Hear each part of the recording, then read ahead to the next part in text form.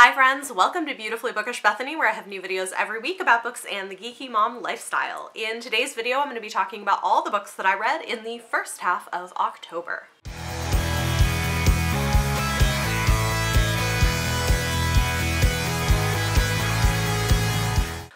Oh guys, October has been such a good reading month for me. Such a good reading month. So I'm really excited about all the books that I have to talk about today. So in the first half of the month, I read 16 things.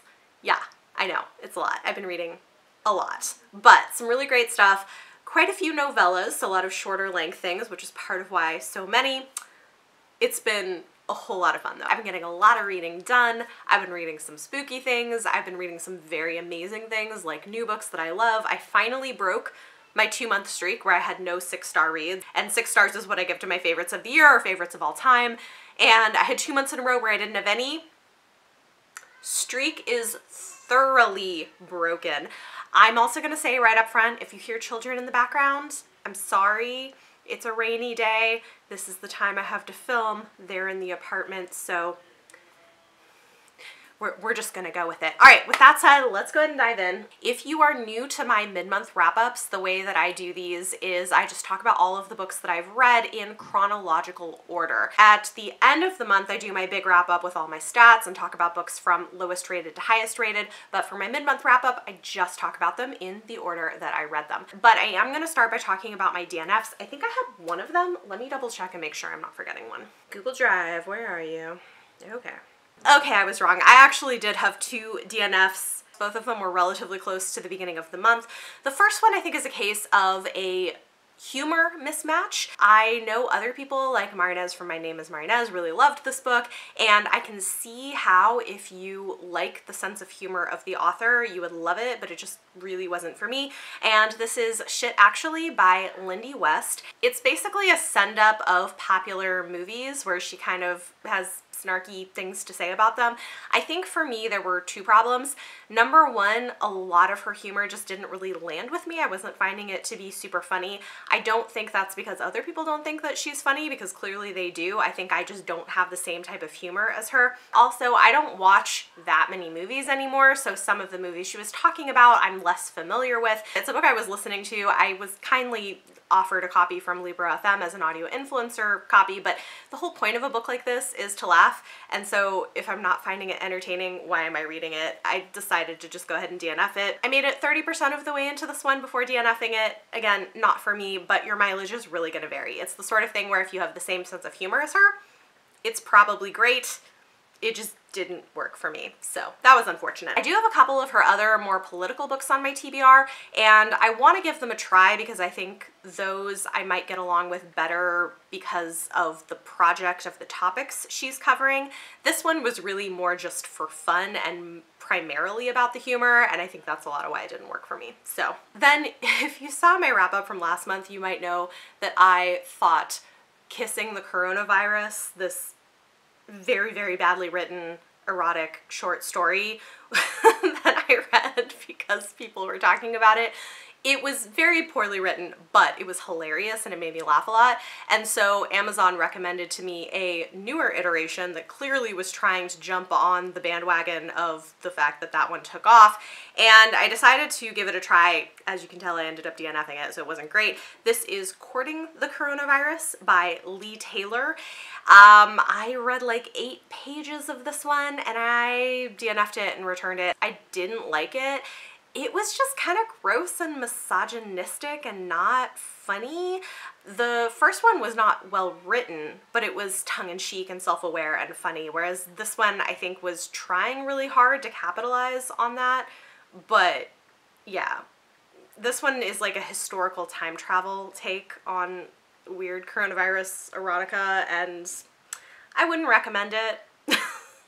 So, alright, with that said, let's go ahead and talk about all of the books that I did finish reading this month. The first thing that I read was one of my most anticipated books of the year. This is Each of Us a Desert by Mark Oshiro. Mark is the author of Anger is a Gift, which I really, really loved, and this is their first YA fantasy story, which I was really curious about. There was a lot that I really loved about this. It's very interesting and very poetic. I loved the world building, and I really, really loved the first half of this book in particular. It sucked me in, and the pacing was really good.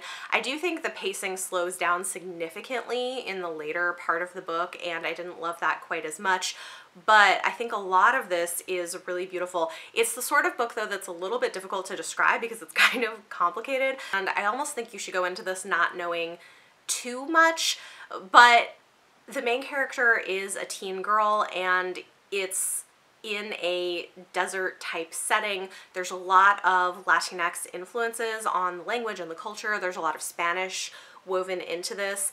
And what's interesting about it is the entire narrative is basically a prayer. So this girl is telling her story to this deity, and it's very complicated.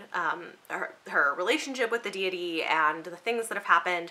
There are magical and creepy things that happen throughout this. There are definitely content trigger warnings, so check those if you need them. I have a bunch. I have quite a few of them in my Goodreads review. But this is interesting because it's exploring identity and family and the expectations that families and communities might place on you and how you grapple with those. It's also about faith and belief and deciding what you believe or if you believe what your family raised you to believe, but in this fantastical world. So yeah, this is very brutal at times, and I think how much people love this is going to, number one, depend on whether they get along with the style, but also may depend on how they respond to the philosophical direction that the ending of the book chooses to take. I don't want to say too much about it because of spoilers.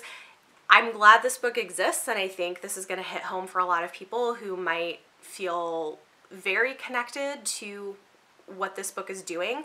I think for me, I didn't love the philosophical direction of the ending, and that part of it I think is just not for me, but that did slightly bring down my rating, which is why I decided to give Each of Us a Desert 4 stars. For a while I thought, oh, maybe this will be a new favorite. Not so much for me, but I could see how it could be for some people, and then other people will not get along with it. It's an interesting book, and it's one that's difficult to talk about, but I'm really glad I read it, and I think there's a lot that's beautiful about this and about the worlds that Mark created. I think it's an impressive first attempt at a fantasy, and especially moving from a contemporary novel into a fantasy, that's not an easy thing to do. One other thing to note is Mark is Latinx and queer and always centers queer characters, and so the main character in the story is queer, and there is a low-key sapphic relationship that develops. It's not a primary part of the story, but it is in there, so if you're looking for that, that's another thing. So again, 4 stars for Each of Us a Desert. I'm glad I read it. Not as much of a favorite as I might have hoped, but I think a really strong book. Then I read a book that, guys, this was so freaking good. I love it. This is everything that I wanted. This is what I wanted one to watch to be, and some of you maybe saw my rant about how mad I was, but I read Spoiler Alert by Olivia Dade. Ugh, guys, I loved it so much. It's so freaking good. So clearly, after I read an e-arc of it, and then I immediately was like, well, I'm clearly buying a copy of it, and it came out, so I now own a copy. First of all, can we appreciate the cover? It's got a beautiful cover. This is the kind of fat rep that I want in my romance novels. This is the best of its kind that I have ever found. I think it's just so well done, and I loved everything about this story. It's surrounding fandom. It's got a lot of tropes that I love. It's got great representation. I just thought this was fantastic, and it immediately made me need to go and buy some more Olivia Dade backlist and read more of her work. And actually, another thing that I love about this is the characters are a little bit older. They're not in their 20s. Our heroine, I think, is 36, and the hero is about to turn 40, so you're getting people a little bit later in life and really good in their careers, which is great. The heroine works as a geologist, but she also writes fanfic for a show that she loves. And even though I haven't really watched it, since reading more reviews, I've come to discover that it's very clearly based around Game of Thrones fandoms is kind of what this is pulling from. So if you're a Game of Thrones fan, you might enjoy that aspect of it. It's very clear that the author knows a lot about fanfic and how that world works. It's a lot of fun. So she works as a geologist, she also writes this fanfic, and for reasons she ends up getting to go on a date with one of the actors on the show that she loves and writes fanfic about. Except his secret is that he actually writes fanfic too, and she doesn't know that they know each other from that world. And it's just really, really great. It's really fun. Also, we have a hero who has dyslexia, and that's explored quite a bit in this story, which I love a lot. It deals with having toxic families and how you manage those relationships and deal with the lingering effects of growing up in toxic families. There's just a lot to love here. I definitely want to read more from Olivia Dade, and the representation of our main character was just fantastic. I really loved it.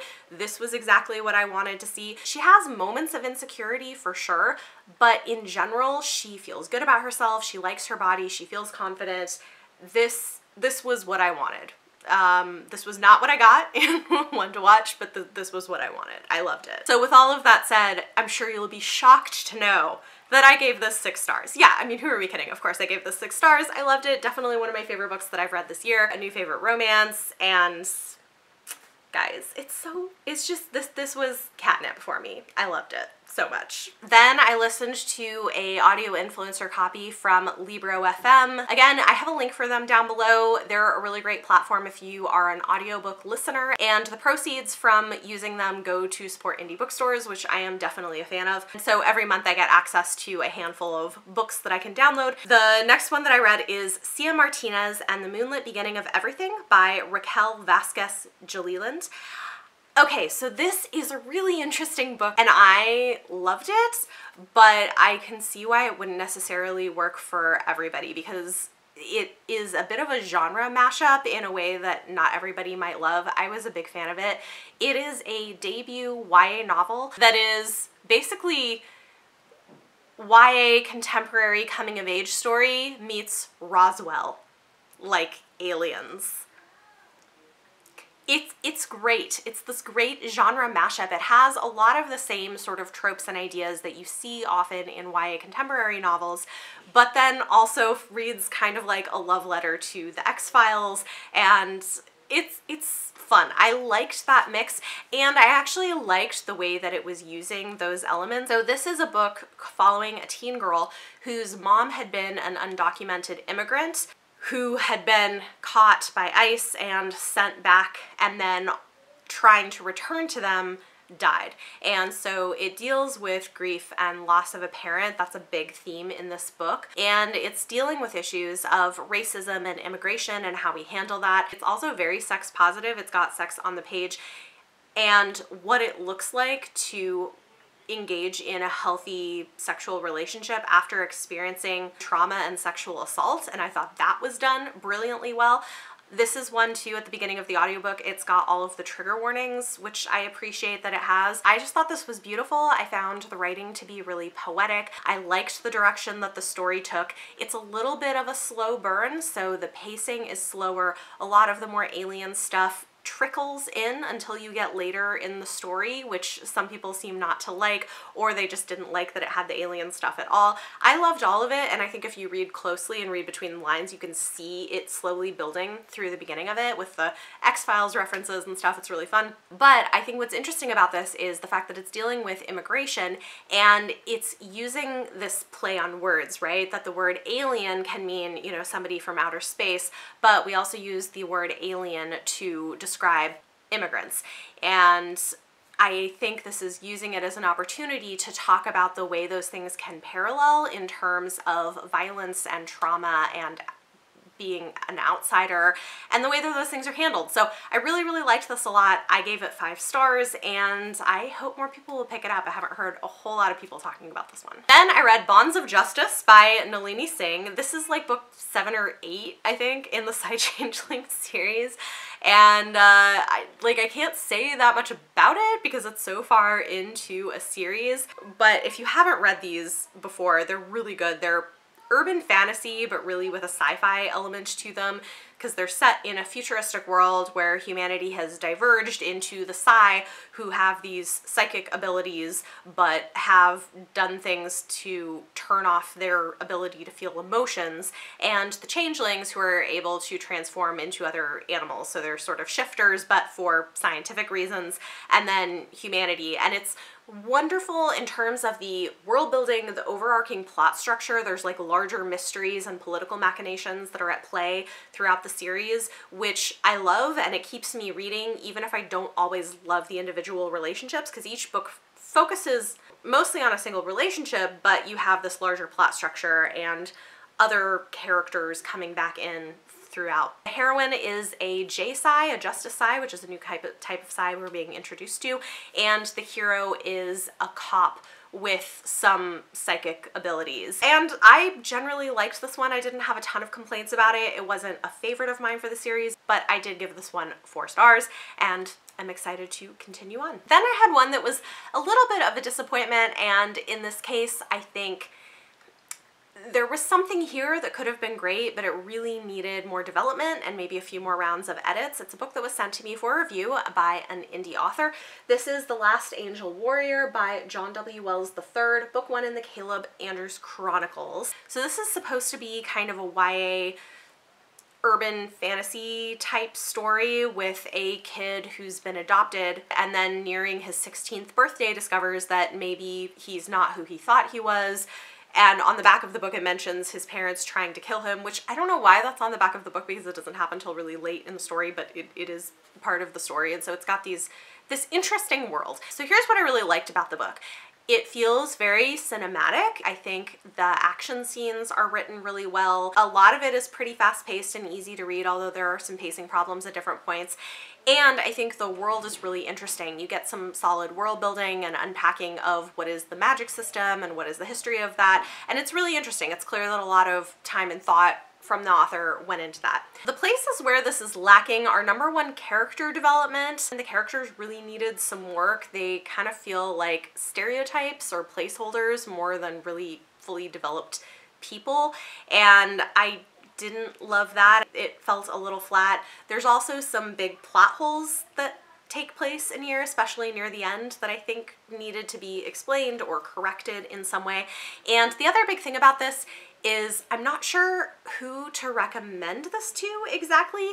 It's pitched as YA, but it reads more like middle grade, except for the fact that some really intense stuff happens, like really pretty dark and traumatic stuff, and yet the trauma of those things is never really addressed or felt. It's kind of glossed over, like it's not a big deal. So I don't know, that's odd. I sometimes see that happening in middle grade books where darker and traumatic things are not fully, or they don't fully dive into more dark and traumatic things that happen.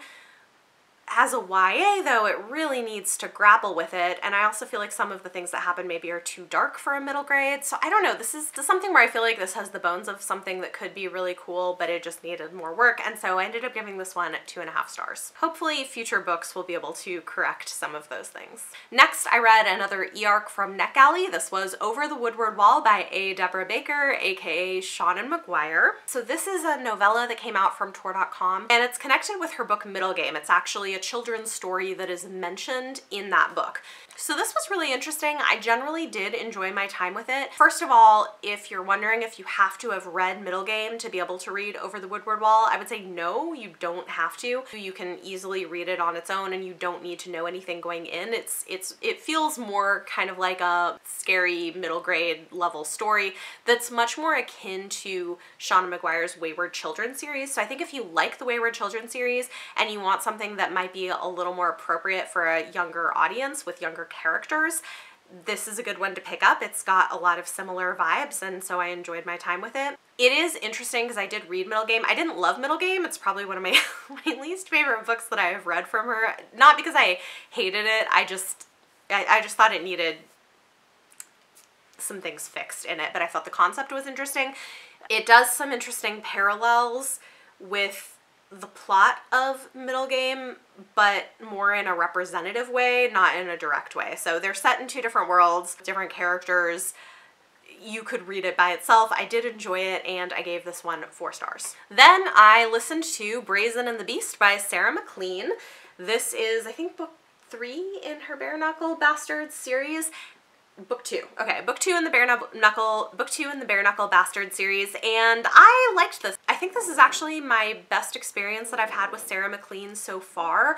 Both of the other 2 books that I read from her, it was the sort of thing where I felt like on paper I should really like everything about it, but something about it just isn't quite working for me. And this one was much better. I just got along better with the hero and heroine. I liked the romance. The heroine is really funny too. She is certainly brazen, is gonna go after what she wants, and she wants to be taken seriously as a businesswoman. Their father's determined to leave the business to her lazy, lackadaisical brother, even though she's actually the one running most of the business stuff. And so what's interesting is the book opens with her getting into her carriage and finding this man tied up in there who ends up being the hero, and that's a little bit complicated and interesting. But she's getting in her carriage to go to a brothel that services women because she wants to ruin herself so that she can prove to her father that she doesn't want to just get married and have babies. She wants to take over the business. And yeah, so I really liked this. Sarah MacLean writes more feminist historical romance, and I liked this one. I thought it was pretty good. I read it partly because I was hoping there would be some good fat rep in it because the main character is plus size and also very tall. She's a tall plus size woman. It was fine. Like, it's nice to at least see the representation there, and it wasn't necessarily bad, but a lot of it was her feeling self-conscious about the fact that she wasn't beautiful and didn't meet society's standards of what she should look like, and the hero telling her that he disagreed and he thought she was really attractive. So it, you know, it was fine. It wasn't necessarily my favorite version of this kind of representation, but it is there, and I appreciate that it's there, and I love that the cover heroine looks that way, which is cool. So I ended up giving Brazen and the Beast 4 stars. Okay, then I read another e-arc of a book that I had to go out and buy a finished copy of. It just came out, and it is a debut novel. This is Beyond the Ruby Veil by Mara Fitzgerald. This is a queer YA dark fantasy, and it's so good. It's so freaking good, and it's such a page turner. I couldn't put it down, and I'm kind of obsessed with it.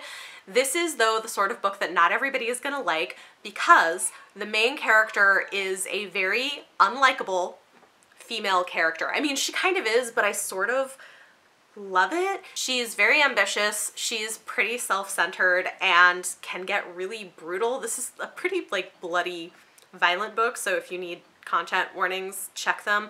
But I don't want to tell you too much about the plot because this is the sort of book that I think it's best to go in not knowing too much. The twists and the turns and the super slow burn beginnings of a sapphic hate-to-love romance that's in here. I will say going into this, because I think some people are going into this hoping that's the center of it, that is not the central part of this story. The central story is something else.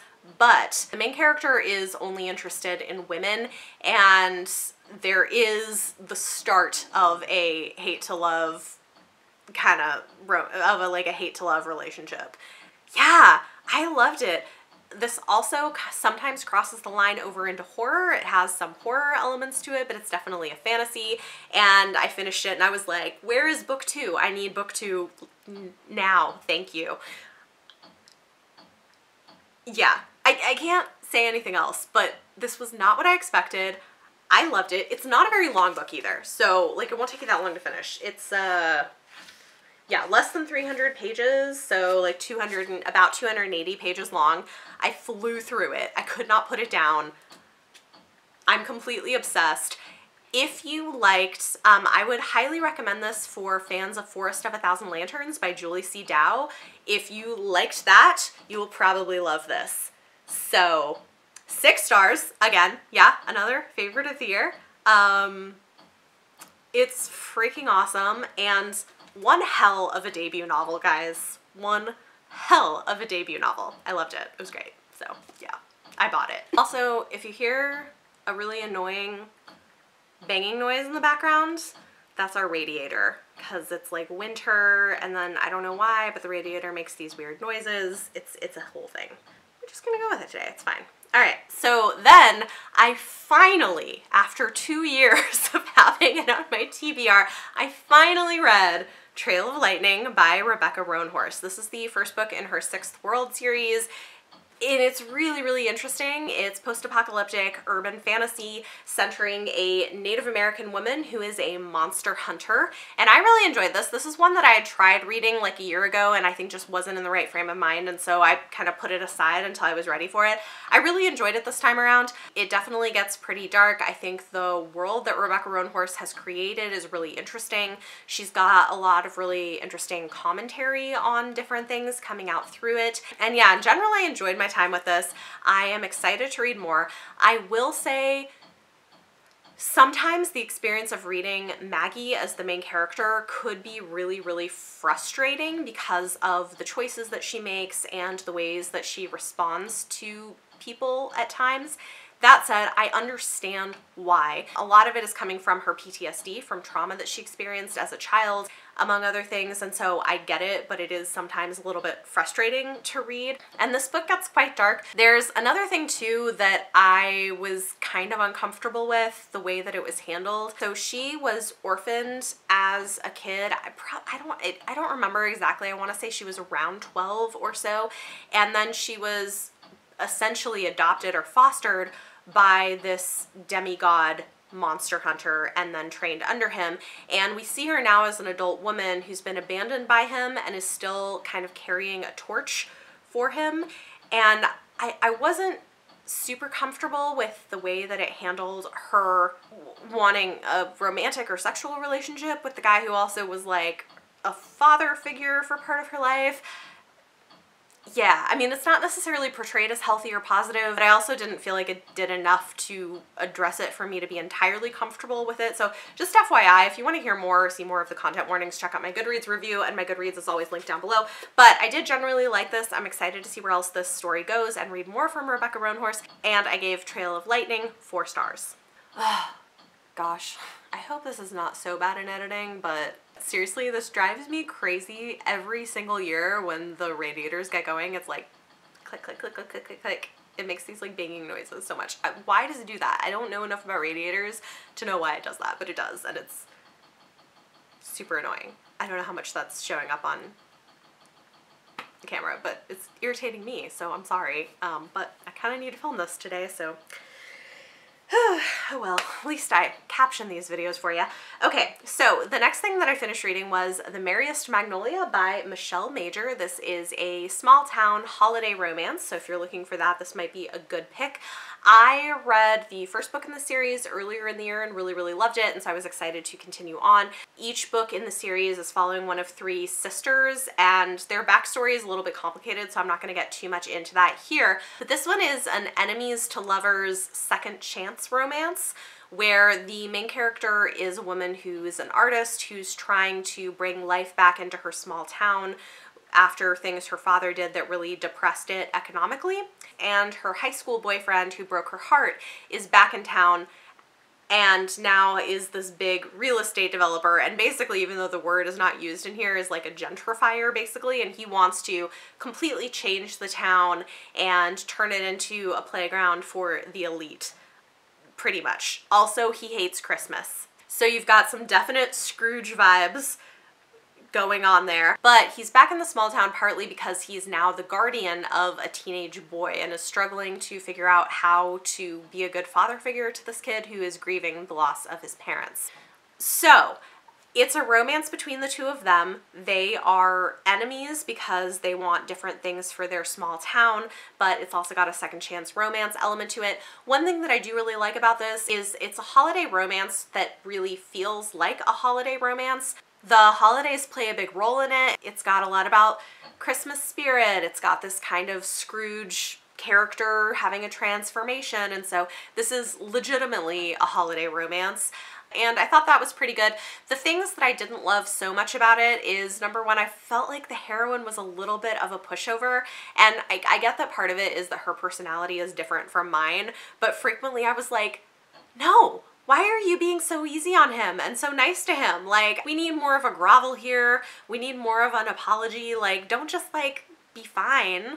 What? So but that's like a me thing of what I need from it. I also felt like the ending was a little bit abrupt. I like more from my endings. I like an epilogue that shows us the couple together at the end afterwards for a while. I know not everybody feels that way, but this one has a little bit more of an abrupt ending. So for those reasons, I gave The Merriest Magnolia 3.5 stars. Then I read another Tor.com novella. This was another e-arc that I had from NetGalley, and this one is called Ring Shout by P. Jelly Clark. Man, guys, so this is interesting. It's called a historical fantasy.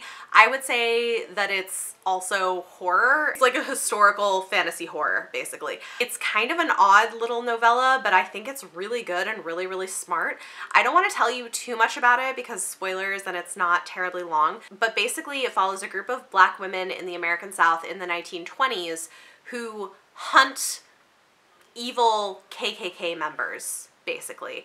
And what's really interesting about this book is it weaves a lot of real history into the story, an impressive amount actually, but then uses this fantastical lens on it to offer different kinds of insight and different ways of thinking about race relations and the history of racism and slavery in America. And I just think it's really good. It's really smart. It's a very timely story, and I liked the way that it ended and pulled so many different pieces together. I don't want to say too much more than that because, again, it's short and I don't want to spoil anything.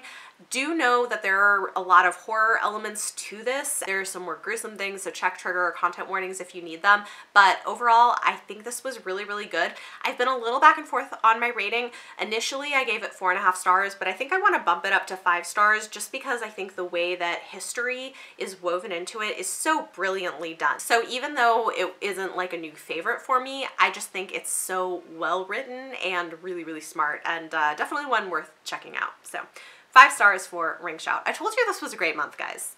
It's been a great first half of the month for me. Then I read another book that's super good.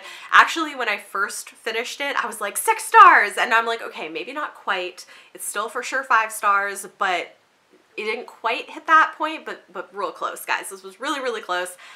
I'm not terribly surprised. I read Crazy Stupid Bromance by Lyssa Kay Adams. This is book 3 in the Bromance Book Club series, and I loved it. Hands down my favorite of this series so far. So this one is a slow burn friends to lovers story that is just done really well. And if you guys haven't read this series yet, do yourself a favor and pick them up. I know they're really hyped, but they're so good, especially if you like meta commentary on the romance genre, because all 3 of the books just do that so well. I was living for this. It's got a nerdy hero. It's a takedown of toxic masculinity. It's doing a lot of stuff, and I just loved everything about it. It made me so happy. I love the balance that Lyssa Kay Adams has of this meta commentary, but then also really real emotions and dealing with very real to life issues that people go through with each other and with their families. And yeah, the development of the relationship felt really believable to me. I was a fan. Easy 5 stars for sure. Then I read The Hellion by S.A. Hunt. This is book 3 in the Malus Domestica series. It's a paranormal horror series written by a trans woman who is former US military, which I think puts a really interesting spin on this. This is solidly horror, though. You need to know going in. There's lots and lots and lots of content trigger warnings in this entire series. There's a lot of really gruesome violence and various horror things in it, so just kind of know that. Check content warnings, trigger warnings if you need them. This one is interesting because it's book 3 in the series. The first 2 books wrapped up a plot arc, and so I was curious to see where this one was going to go. It kind of takes our main character off in an RV with her disabled veteran boyfriend on adventures, and they end up getting caught up in some dangerous supernatural stuff as per usual. So what I like about the series is that it brings much needed diversity into horror and centers people that it often doesn't. It consistently pushes back against misogyny and toxic masculinity and homophobia, not to mention racism, especially in the first 2 books. I do feel like racially this one was less balanced. The characters felt much less balanced to me in terms of like good versus evil with people of color than previous installments did, and I think that maybe could have been handled a little bit better, but still I think it's doing things that maybe not so many people are doing in the genre right now, which is worth checking out. What's interesting about this book is it's attempting to address issues of domestic violence through horror, which I really like conceptually. I like the idea of using horror as a way of talking about truly horrific things. In this case, Robin, who's the heroine, she's a punk YouTuber and witch hunter, hunts witches on her YouTube channel, and she ends up getting caught up with this family and extended things where there's stuff going on. And the antagonist is a guy who is violent. He's a domestic abuser. There is a very intense scene of domestic violence early on in this book, so again, check content warnings. It was a lot. It was difficult to read. What's interesting about his character is he already had toxic things and violent tendencies, and then for magical reasons became sort of possessed, I guess you could say, and that just made things much worse. So it's an interesting take on dealing with that trope. I didn't love the resolution of that plot line and the way it was handled. Some quibbles with this, but in general, it's an interesting series. It is pretty intense horror. It's very gruesome, which is not my favorite brand of horror, but I did give this one 3 stars. And if that's your thing, it's worth checking out. Say hello. Hello. And I really have Roger. That do not be.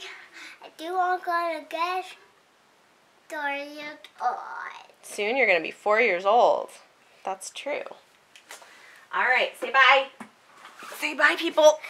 I don't see it, people. I know, but they'll see it later. Say bye, people. Bye, people. Okay. Okay, then I read another e-arc, and this was just so much fun. It was like perfect read for October. It's The Haunting of Beatrix Green by Rachel Hawkins, Ash Parsons, and Vicky Alvear Schechter.